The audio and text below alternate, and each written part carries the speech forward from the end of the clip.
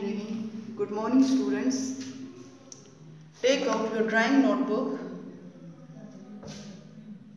and prepare page. Draw margin line. Write drawing, classwork, date.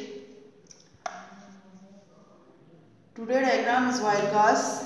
WIREGAUZE wire gauze. Wire gauze lab apparatus. Laboratory का सामान है, lab apparatus है।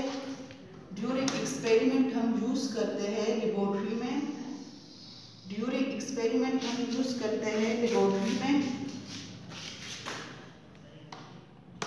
A wire gauze is a sheet of thin metals.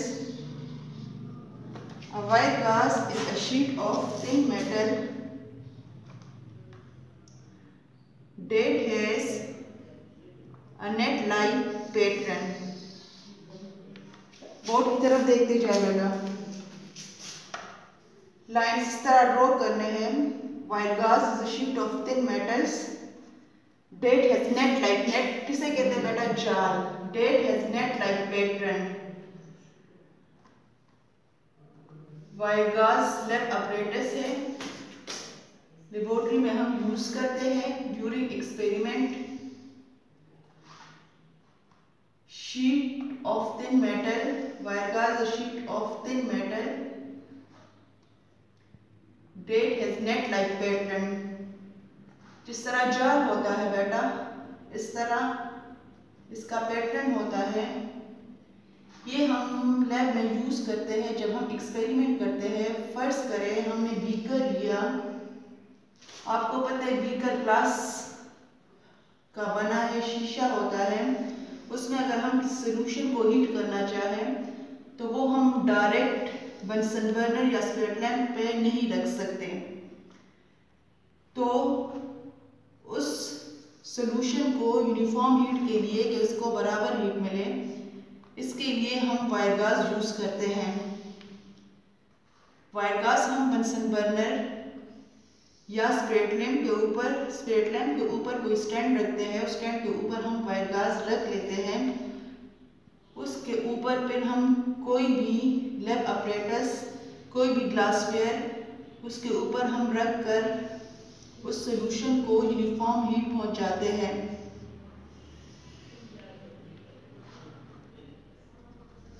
ये wire गाज का shape है, बिल्कुल neat and clean. Draw करना है।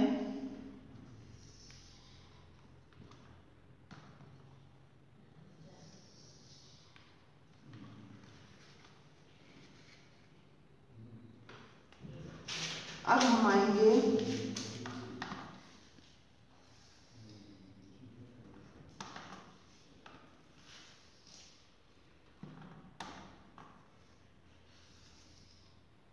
wire gauze is a sheet of thin metals that has net-like pattern. Wire gauze is an important piece of supporting equipment in a laboratory. जिस तरह कि मैंने आप लोगों को समझाया है, wire gauze is an important piece of supporting in a laboratory, as a glassware cannot be heated directly with the flame of Bunsen burner and requires the use of wire gauze to diffuse the heat, helping to protect the glassware. Wire gauze is a material which used in different reactions so that it provides safe and equal heat to the container.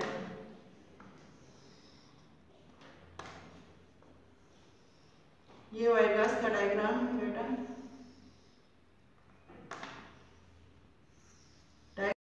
This is wire gauze diagram.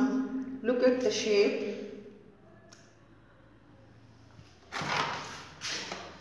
A wire gauze is a sheet of thin metal date has net like pattern. इस diagram की तरफ देखिए बेटा, net like pattern है, net जाल को कहते हैं।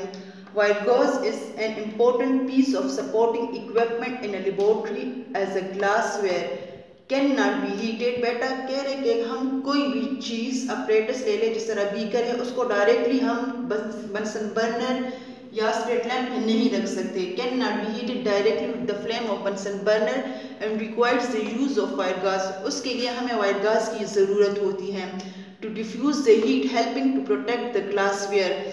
Wire gauze is a material which used in different reactions so that it provides safe and equal heat to the container। बेटा जब हम लेबोरेटरी में एक्सपेरिमेंट करते हैं और हम बीकर में या किसी कंटेनर में कोई सोल्यूशन, जो चीज़ भी हम हीट करना चाहें, तो उसको डायरेक्टली हम बंसन बर्नर या स्पिरिट लैम्प में नहीं रख सकते। बंसन बर्नर या स्पिरिट लैम्प के ऊपर हम कोई स्टैंड रखते हैं, उसके ऊपर वायर गॉज रखते हैं और उस वायर गॉज के ऊपर हम बीकर या कोई भी कंटेनर रखते हैं, ताकि इसमें जो सोल्यूशन है, जो चीज़ भी है, उसको यूनिफॉर्म हीट, मतलब हर साइड से हीट कंप्लीट मिले। क्लियर बेटा? Diagram heat and heat draw करें। मैं राउंड लगाने आ रही हूँ।